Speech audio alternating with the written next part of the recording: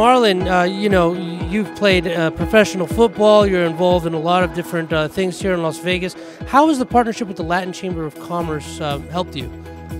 Well, I just had the pleasure of meeting Dan, the president, and one of the things that we're trying to do is to be able to do some good things here in the community. I'm the vice president of the NFL alumni chapter here in Las Vegas.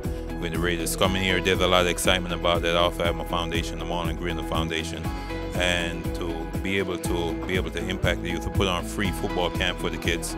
We're having one coming up at Cimarron Memorial High School, July 11th to the 13th, and that's in partnership with NFL alumni. We have our fundraiser coming up on June 1st, which is going to be a Binions top of the roof, which is how we provide the resources to do a free football camp for the kids there. That is a beautiful thing, and it's, the Raiders coming in and seeing folks like you that used to play professional football and wanting to give back to the community. I mean, it's so refreshing.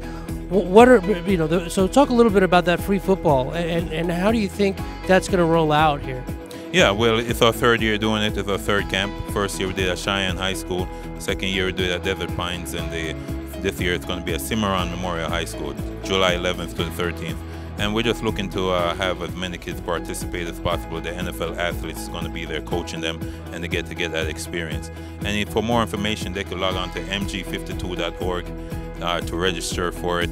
Like I said, the fundraiser to provide resources for that event is on June 1st. It's going to be at Binion. It's going to be from doors open at 6 to 10 p.m. and all those information is on my website, mg52.org. And we're just looking to impact the youth in a positive way, mentor them, let them know the importance of staying in school and education, let them know that it's not an easy task, but if they stay on the path, they can accomplish their goals and dreams.